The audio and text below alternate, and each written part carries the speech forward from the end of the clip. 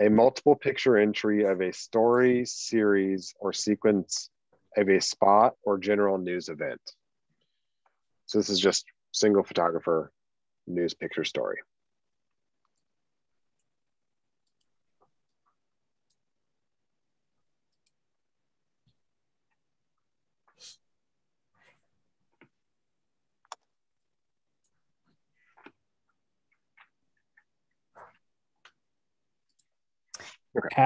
Past due. Lucas Metropolitan Housing is among the city's top landlords when it comes to eviction filings. Kytrell Brown, 40, had tried in court to fight her eviction from public housing, but she couldn't gather all the documents she needed in time to prove the lights and gas were back in her name. The judge sided with Lucas Metropolitan Housing after the Public Housing Authority said she failed to maintain the utilities, owed $46.50 in maintenance costs, and failed to fill out paperwork recertifying her for public housing. Brown was evicted with her son before evictions for non-payment of rent were paused March 27, 2020. 37% of the non-payment cases were filed for less than $100 owed. These families who had been past due on rent would have been evicted. The pandemic with the public housing moratorium saved them from homelessness. While homeschooling and trying to make ends meet, LMHA families are constantly worried about the end of the moratorium.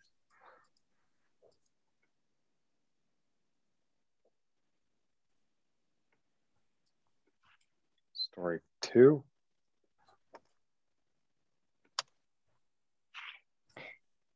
BLM. Following the death of George Floyd in Minneapolis, several weeks of Black Lives Matter racial protests spilled into the streets of Columbus, Ohio. With the Ohio State House at the epicenter, the largely peaceful group of protesters blocked streets and marched in large groups throughout downtown several miles each day. Police used tear gas and non-lethal projectiles to disperse the protesters on several occasions.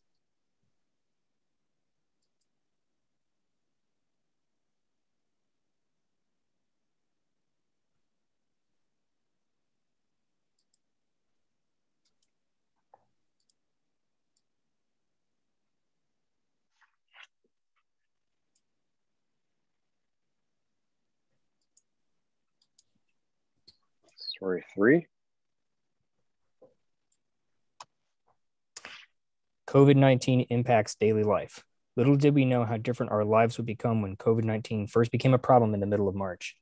The pandemic affected all aspects of daily life, from grocery shopping to church services. Eventually, a vaccine became available by the end of the year, though not after thousands of deaths and a new way of life for most Ohioans.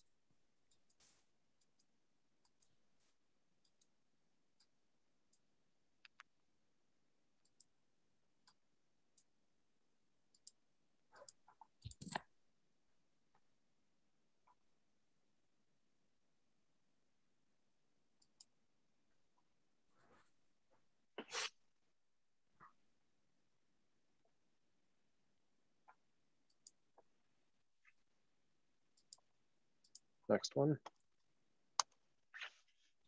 Child care closings. Action for Children determined nearly a quarter of child care providers will face closures by January 2021 due to the coronavirus pandemic. For 2/3 of providers, monthly revenue does not cover expenses. Enrollment is depressed at 54% of total capacity, and nearly 1/3 of centers are experiencing staff shortages.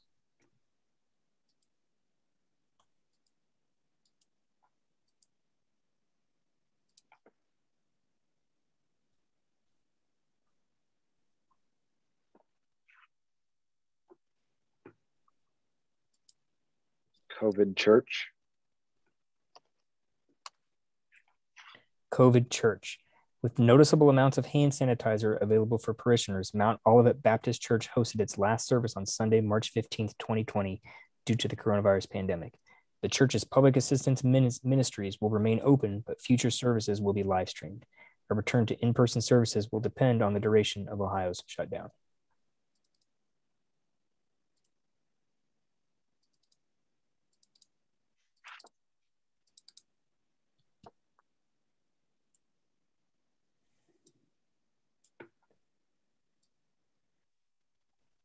BLM. BLM. This one had no summary, but the first caption is: artist Hakeem Callwood paints raised fists as part of a mural in the Milo Grogan neighborhood of Columbus on November 8th. The Maroon Arts Group and the Greater Columbus Arts Council teamed up to create 6 permanent murals around the city of Columbus as part of the Delivering Black Dreams campaign.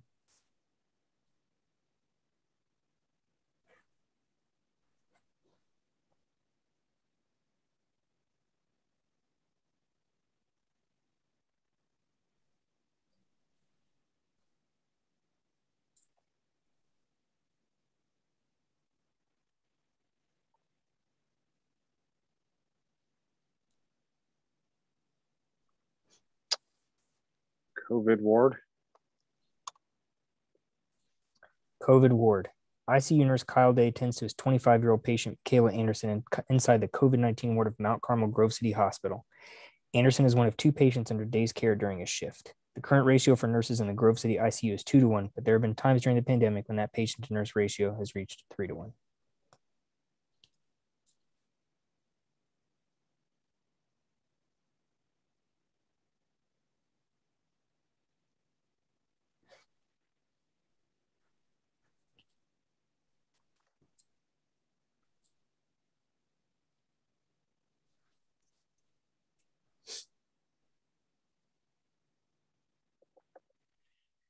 Floyd protests. George Floyd protests. Following the police killing of George Floyd in Minneapolis, protests erupted across the globe calling for an end to police brutality and for racial justice. In Columbus, Ohio, protesters came downtown in the days after Floyd's death, pleading for accountability and demanding change from the local police department, which has had several police-involved shootings of Black men. Tear gas and flashbangs were common in the first few days of the protest as police attempted to disperse crowds from the streets. The crowds continued to grow and remained largely peaceful in the weeks that followed as protesters worked for change.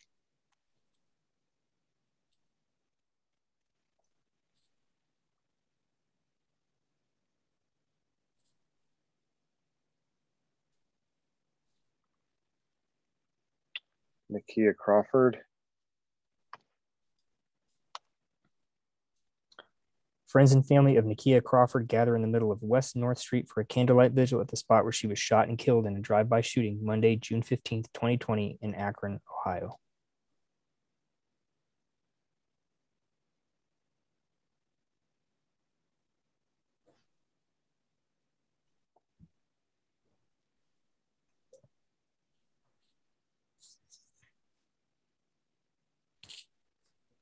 Rural protest. Protests in rural Ohio. Protesters marched through the streets of Mount Vernon, Ohio on June 1st, 2020. A group of college students organized the event to stand in solidarity with other protests across the nation spurred by the death of George Floyd in Minneapolis. Far from the industrial North's urban centers, hundreds of protests have cropped up in small cities in rural areas.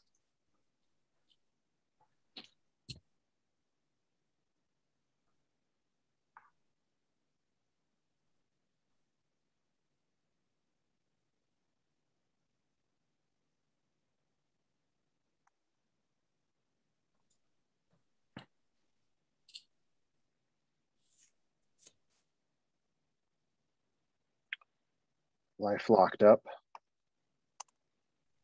The Coshocton County Jail is the second least compliant jail in the state of Ohio. The jail, which was built in 1972, was originally built to house 65 inmates. When the state of Ohio implemented their code system, it was determined only 15 inmates could safely be housed in the jail. Today, there are usually around 80 inmates and as many as 90 serving their time in the building. There are little to no social services offered in the jail. The classroom space has been converted into filing space. The former rec room now holds 10 cots for inmates to sleep on. Others are crammed into extra rooms. At-risk inmates can be held in receiving for their entire time incarcerated. The legal limit is 12 hours. Fights are commonplace and the guards have been attacked 8 times. The county has been pursuing a new jail for several years, including seeking help from officials at the state level. Commissioners have often said the current Justice Center is the biggest liability to the county, and the Justice Center building is considered the worst in the state by the Department of Rehabilitation and Corrections.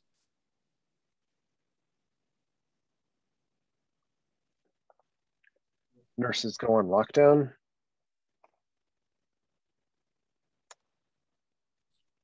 Nurses go on lockdown with residents. At noon on March 12th, 2 Licking County assisted living facilities closed their doors to the outside world for the sake of the 220 vulnerable residents within. They'd been preparing for this day for 3 weeks, enlisting staff who would be willing to commit to 24/7 service for as long as the COVID-19 period of isolation would last. No one knew how long. The staff moved into any spare room, slept on air mattresses in offices, and only saw loved ones through a phone screen for 65 days. The staff was committed and did not leave the assisted living facility for those long months. No one entered the buildings, no one left, and it worked. The staff kept the coronavirus from infecting patients while they were locked inside. Every photo was taken from outside the facilities, looking through the glass into the safe haven the nurses and aides created for the residents.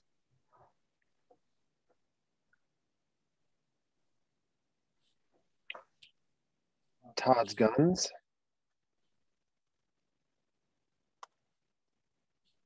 Todd's guns. Todd Bruning, Bedford school board member, has been criticized for social media posts that have been described to be anti-Muslim, anti-LGBTQ, misogynistic, and racist. Black Lives Matter and other community members have called for Mr. Bruning's removal or resignation. A group of demonstrators who have been affiliated with the Black Lives Matter movement in Toledo following the death of George Floyd brought their efforts north of the Ohio-Michigan state line. Demonstrators marched nearly 1 mile to the intersection of Secor Road and Summerfield Road, where they were confronted by supporters of Mr. Bruning outside of his business, Todd's Guns.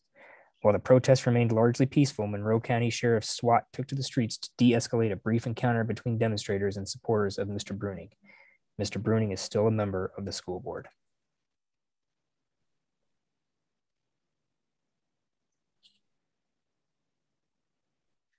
COVID Toledo. COVID-19 daily life in Toledo. Much like the rest of the world and country, Toledo area residents quickly had to adapt their everyday lives around the coronavirus pandemic.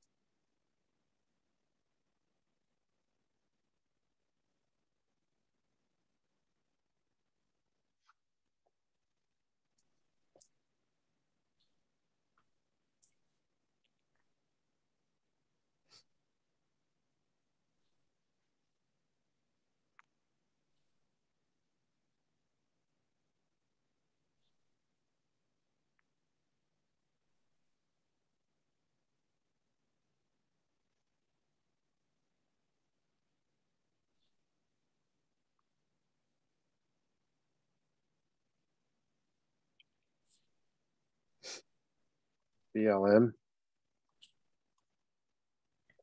BLM protest. Thousands of protesters marched north on Vine Street and over the Rhine on Sunday, June 7, 2020.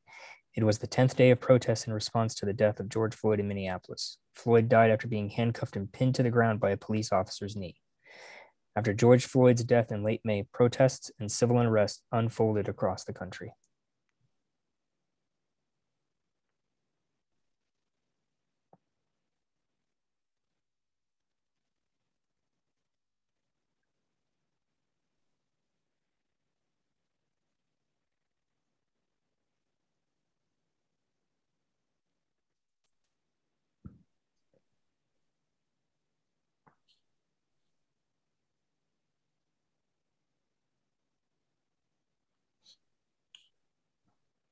Tate.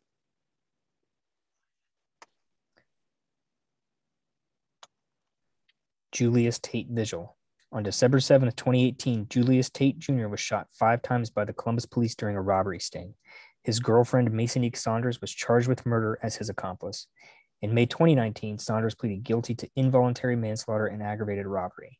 Tate's family organized 16 days worth of protests this fall, one for each year of Tate's life, and gathered near the intersection where he was killed on December 7th, 2020, the second anniversary of his death.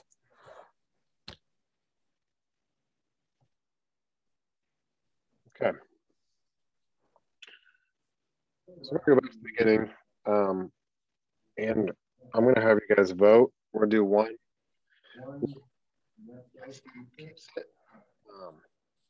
And then we'll just go off of the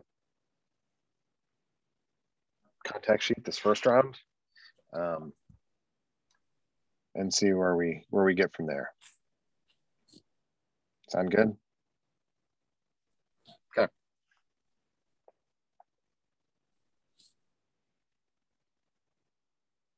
It's out.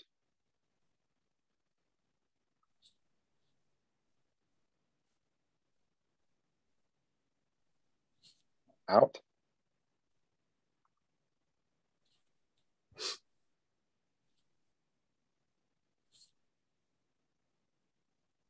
Out. Oh, in, sorry.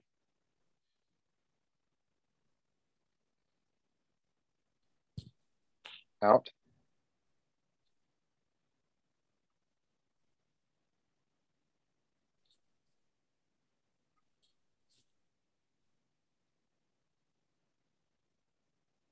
Out.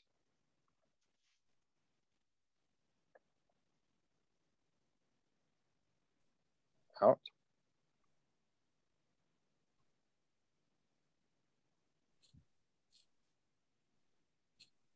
In.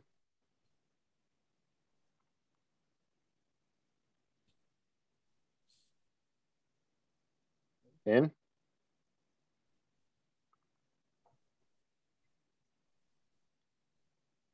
Out. Out. In. In.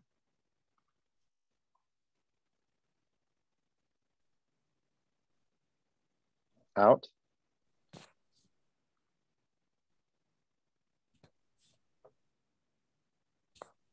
Out.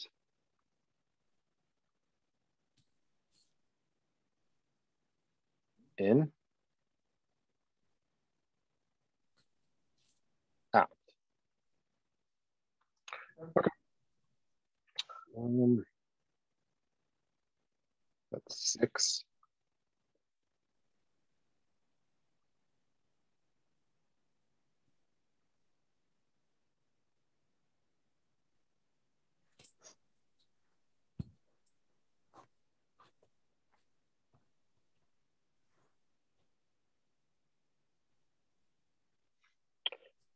What do we feel strongly about? What? Say that again. Well, what do you feel strongly about? Which ones do you like? I think by far the strongest one is the life locked up, not just because of the access of that, because most of these moments are pretty powerful to me. I love the, obviously we liked the haircut one. I really like that photo of the girl looking through like the, whatever you want to call it, little food passing thing. This woman that's number 9, what a video chatting with family or lawyers or something like that. The guy is playing chess or checkers. I mean, a lot of these are really great moments and tell a pretty good story of what it's like to be living in this place, I think.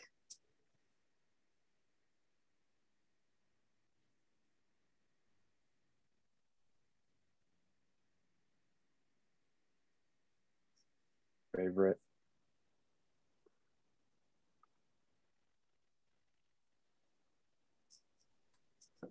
What else do we like?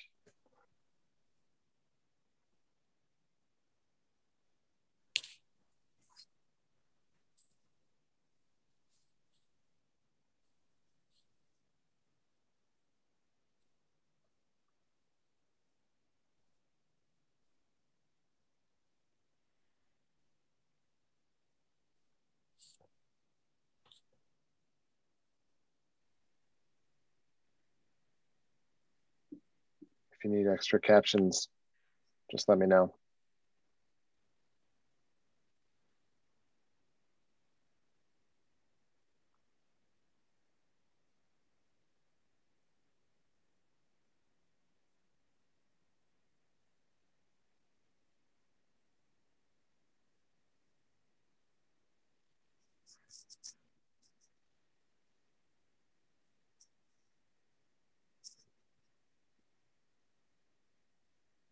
I assume we're probably all I think we're probably all in agreement about life locked up. Yeah. Not to speak for you, Nate, but can we see the rest of them large other than that one? Large is in just slideshow form? Yeah, slideshow or just toggle through them. I'm finding slideshows a little bit easier for this Zoom setup.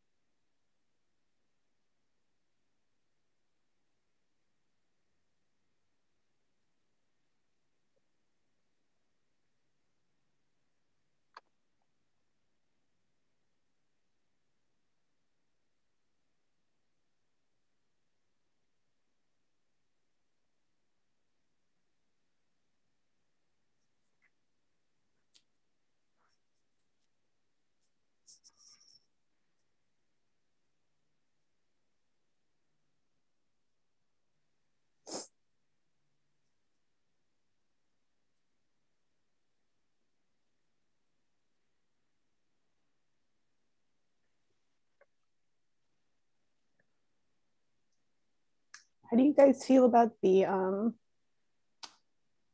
nurses?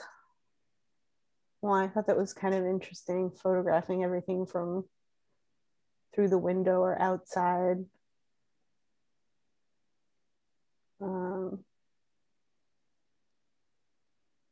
It's not an easy endeavor, especially given, no access.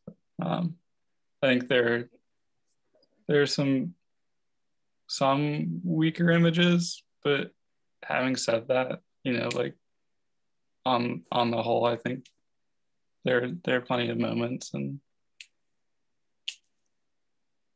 I kind of like this one. And as far as the protest ones go, I think I like the Floyd protests. Just had some stronger moments and a little more like variety of images.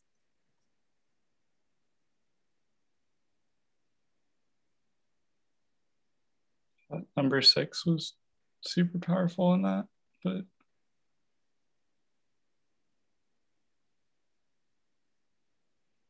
Lisa, what do you think?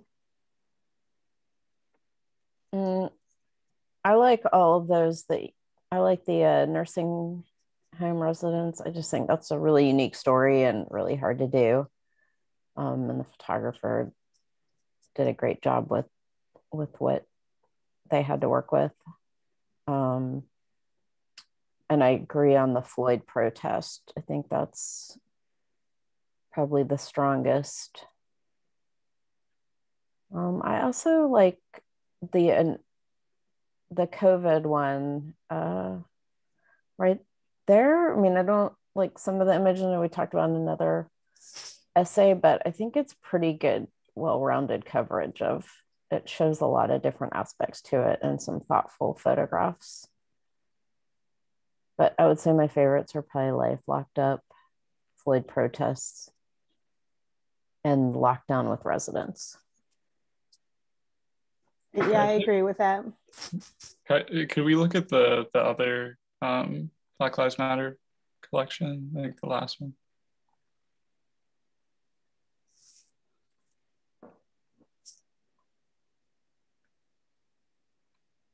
I think this would be my 4th. Yeah, these there's some of these images that I don't think are as strong as the other George Floyd. I think there's some decent images in the COVID ward one, but a lot of them are repetitive, and it almost seems like, and then obviously not photographers' fault if they're like, okay, we'll give you half an hour to like come in. You can only photograph this one patient. So there's like, it just seems like there's 2 photos of that anonymous patient. And then, so, not the photographer's fault, but I'm not sure it really holds up as a news story.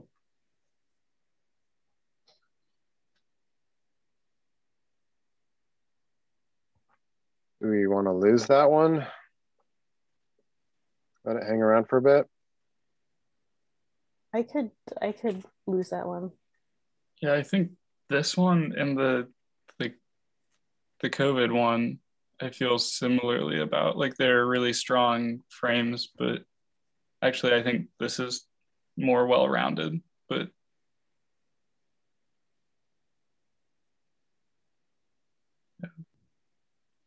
yeah, I could lose both of those. I mean, they all have some really strong images, but I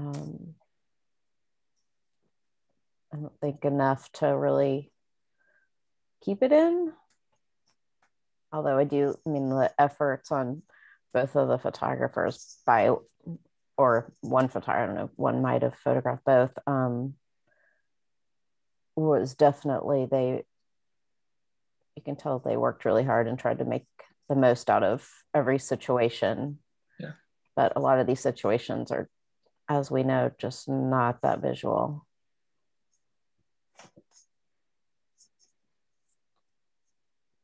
So we could lose these last 2 then, or just honorable mention, lose them. Yeah. Nate's nodding.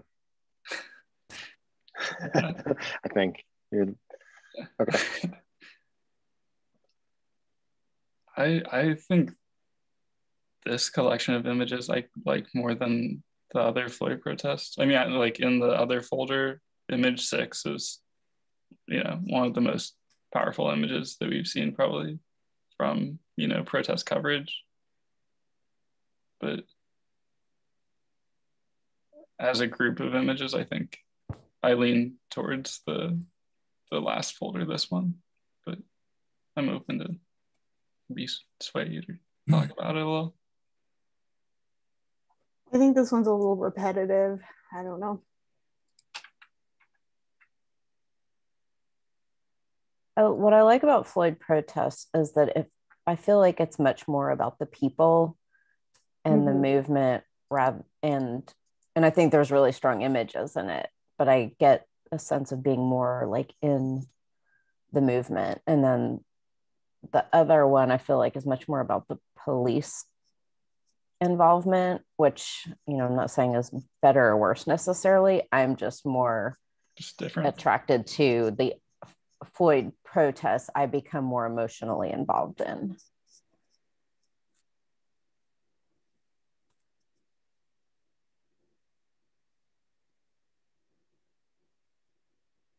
You want to look at them big again? I think I've made up my mind that I like the Floyd protest better. 2v1. It's all good. So are those first places? Yep. Locked up. Second place, we're thinking nurses or I think that one. the protests. Mm-hmm. Nate? I'm good with that. Yeah. Lisa, you good with that? It's really cool. Okay. Yeah, I do really like the nurses too, but I think that's really strong coverage of the protests. So I like that. And then this one is an honorable mention? Yeah. Okay. Definitely.